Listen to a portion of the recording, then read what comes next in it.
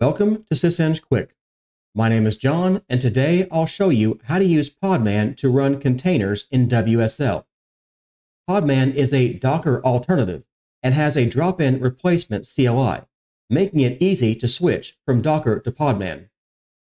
Docker Desktop has great WSL integration, but it has to be started outside of WSL, which is irritating when you forget.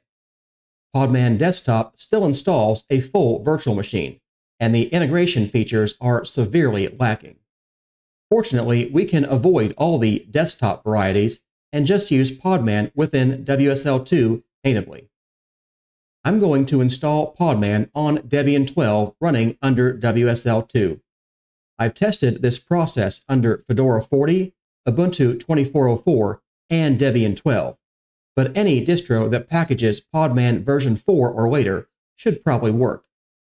Let's get started. I've opened the Windows terminal to my new Debian 12 WSL2 installation. Let's make sure our package cache is up to date. I'm going to run sudo apt update, and now we can install Podman. You can either install the Podman package or install podman-docker to get increased Docker compatibility. That's what I'll be doing. So let's do sudo apt install -y podman-docker.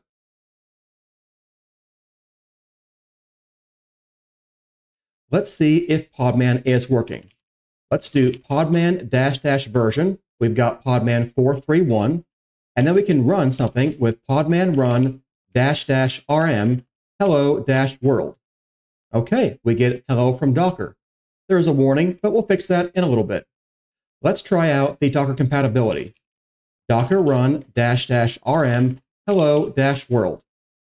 And there you go. It's exactly the same thing. You can see it says emulate Docker CLI using Podman. So we don't get that when we run it with the Podman command specifically. But it's okay. It's just running the exact same command with this message out front.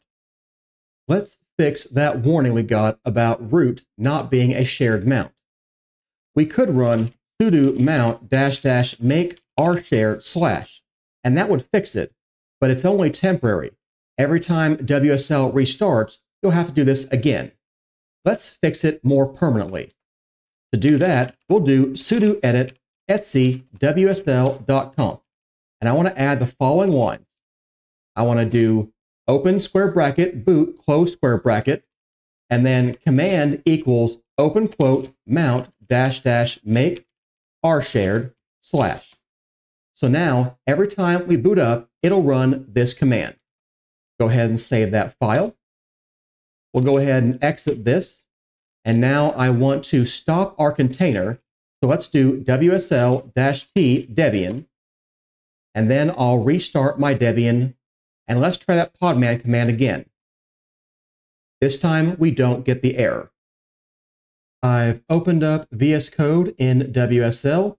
Let's go ahead and make a dev container.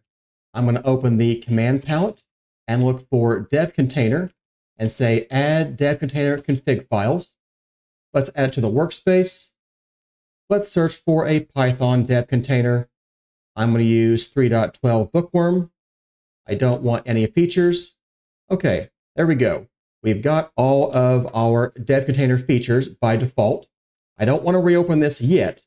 Because we're using Podman, we don't want to use the non-root user that this dev container uses by default. So let's uncomment this and put a comma after here. We'll hit save. And now I'll open the command palette and we'll do reopen in container. Let's go ahead and show the log. You can see it's downloading our dev container.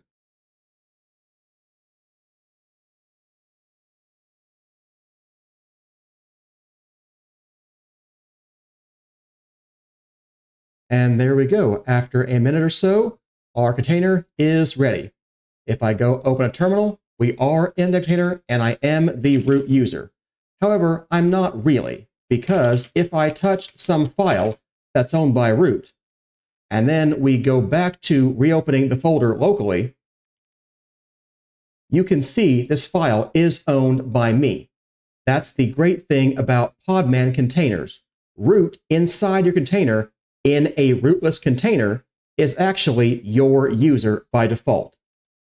If your distro has Podman version 5, such as Fedora 40, it might not like how WSL2 mounts cgroup version 2.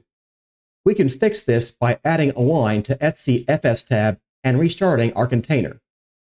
Let's do sudo edit etc fstab, and then I'm going to add the line cgroup2, and then a tab, /sys fs cgroup, another tab, cgroup2, another tab, rw no suid, comma no dev, comma no exec, comma rel atime, comma ns delegate, another tab, 0 space 0.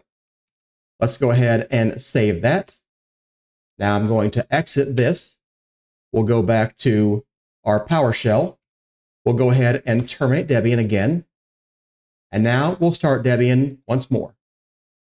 Now, when I do mount and I grep for cgroup, you can see now that cgroup2 is also mounted on sysfs cgroup, in addition to sysfs cgroup unified, although this path is shadowed and you can't reach it anymore. This shouldn't cause any problems even if Podman isn't complaining, but I haven't tested this extensively, so your mileage may vary.